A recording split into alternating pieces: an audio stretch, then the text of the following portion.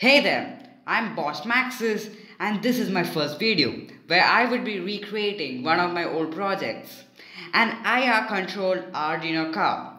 Unlike other tutorials, my content is way better because the code is epic, and also don't forget to subscribe to my channel, and I'm hoping that you will like and share my video.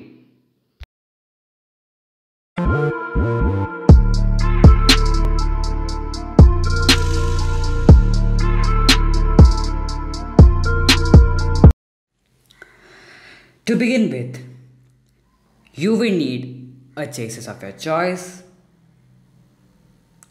some wheels,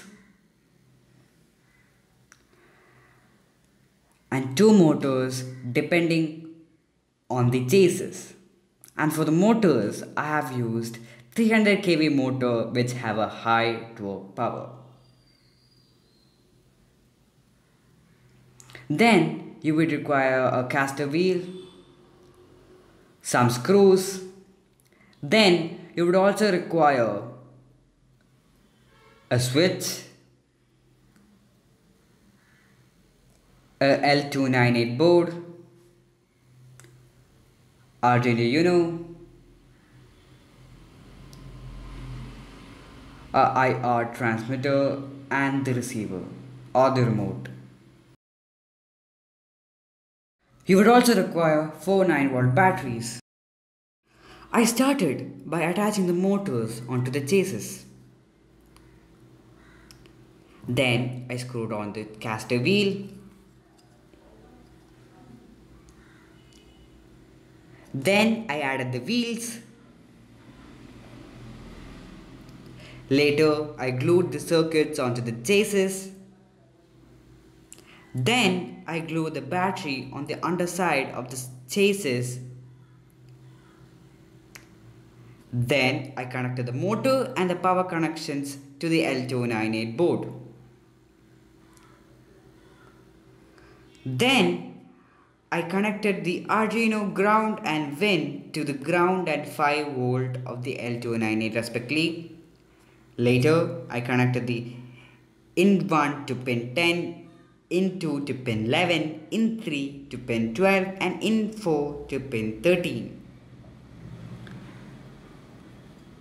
Then I connected enable A to pin 9, enable B to pin 3. Now before moving on, I recommend to test the circuits now with the L298 motor code. Then I connected the receiver positive to 5 volt on the Arduino and the negative to ground and the S pin to the Arduino pin 6. The final result should look like this. And for running the car, I first opened the code and in the meantime I connected the Arduino.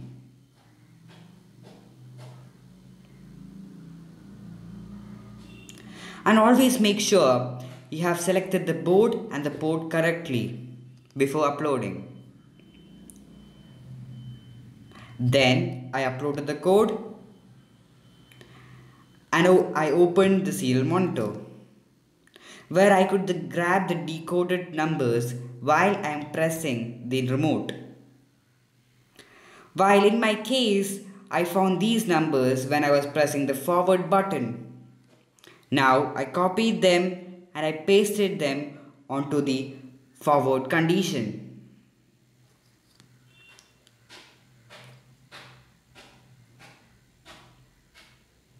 Then re-upload the code again, and what's more, behold.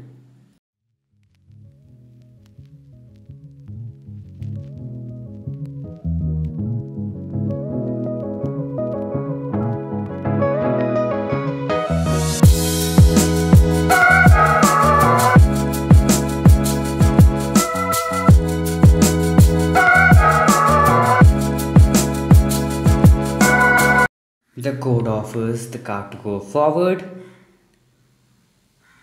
backward, to rotate,